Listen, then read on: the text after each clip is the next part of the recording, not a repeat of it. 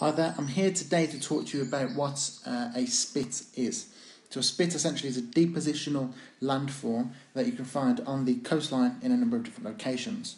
So you can see an example of a spit on the left hand side here. So this spit in particular is called Spurn Point.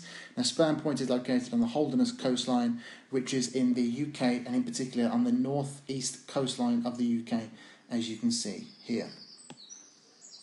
Now, in order to understand how a spit forms, we must quickly recap what longshore drift is.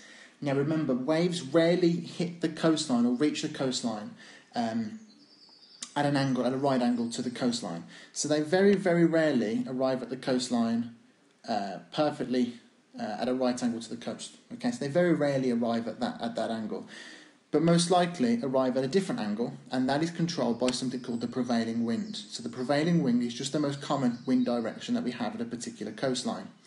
So this prevailing wind is coming in on this angle here, okay, on this angle here. So it's driving the waves at this angle in towards the coastline.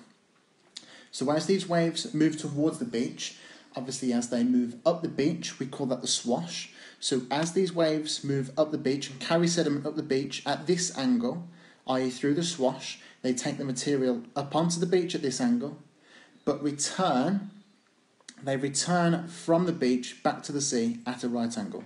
So they arrive and move up the beach via the swash at this angle that the prevailing wind controls, but move back at a right angle. Okay, they move back at a right angle perpendicular to the coastline via the backwash. So sediment is moved up the beach in this direction, back down in a straight line. Up the beach in this direction, back down in a straight line.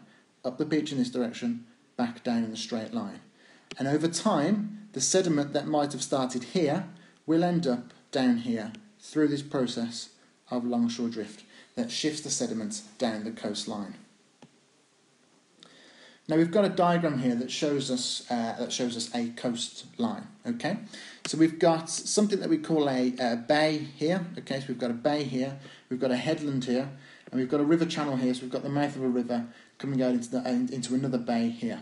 Now I'm not going to describe why we've got a headland and a bay like this formation in this video, but there is a link in the description that will take you to explain why that might have occurred. So what have we got on this diagram? We've got a beach here, we've got a beach material here, which is obviously a depositional landform, okay? Now we've got our prevailing wind direction, which is coming from this direction here, okay? So this here is our prevailing wind. So our prevailing wind is coming from this direction in this example. So if we've got our prevailing wind coming on this direction, the sediment on this beach is being pushed up onto the beach at this angle, but brought back perpendicular. Pushed up through the swash at this angle, brought back perpendicular. So through the process of longshore drift, which occurs over time, the sediment is slowly being shifted down the coastline in this direction. So this is the process of longshore drift, or LSD I'll put for short. So the process of longshore drift is driving and moving and transporting the sediment down the coastline in this direction. So if all this sediment is being transported down to this headland, what we have at this point here is something called a change in coastline. So we have a distinct change in the coastline.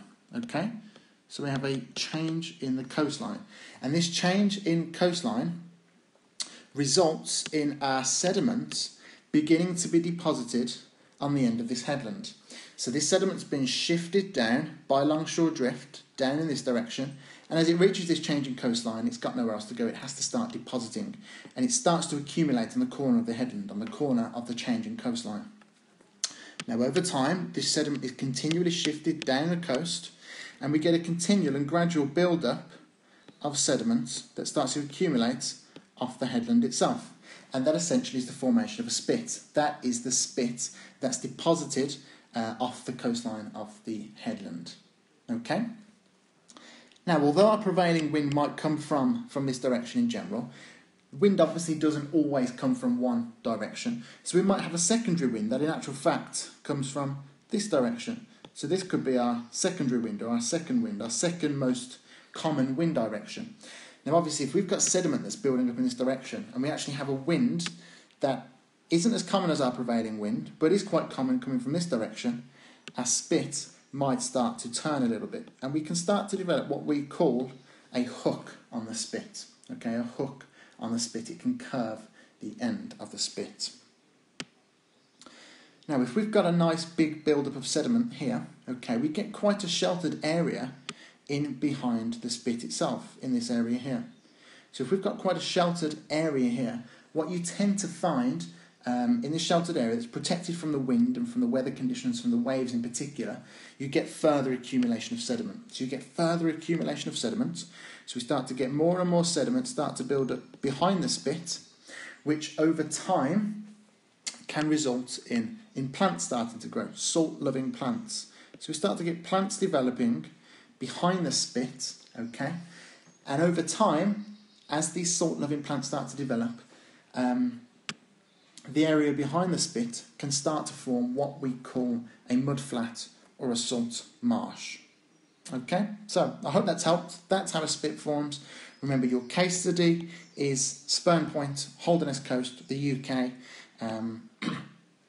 Get an understanding of how longshore drift works and then apply it to this example, and you should be absolutely fine explaining how a spit forms. Thank you.